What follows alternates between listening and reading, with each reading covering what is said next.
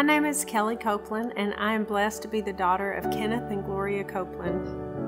I mean, when we were young, they were just learning how to watch over their words and how to make good confessions, and they were learning that the Word could be counted on, that Jesus was His Word, and that the Word of God had integrity that you could base your whole life on. But you know, I watched them believe God for everything. We would find a scripture in the Word. Whenever there was a need, when there was a sickness, when there was a financial need, when there was a desire, they never said to me, "We can't afford that."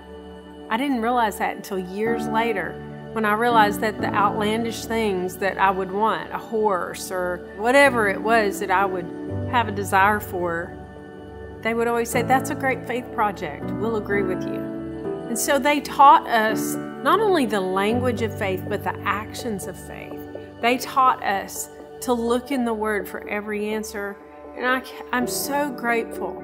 I'm so grateful that that was my root, that that's still today the root in Him that I have. And knowing that whatever you see in the Word, that's the truth. Last 10 years, I hit the ground pretty hard. My marriage fell apart right there at the Southwest Believers Convention. But you know, life happens.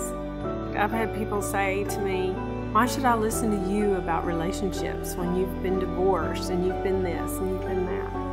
And you know, my response, I never make it directly, just up here in my head. I say, "Well, you know, you don't have to. It doesn't matter to me if you listen to me or not." But I'll tell you what I've learned, if you care to listen. I've learned that Jesus can be trusted. I've learned that His Word can be trusted. And then I've raised my children by His grace.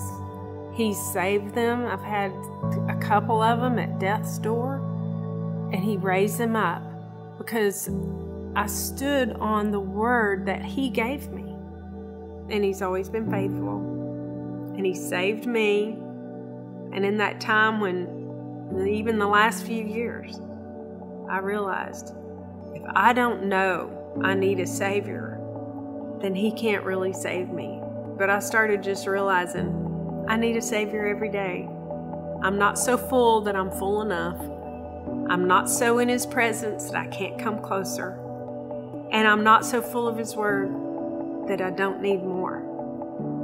And His goodness should be proclaimed all day, every day, that Jesus is Lord.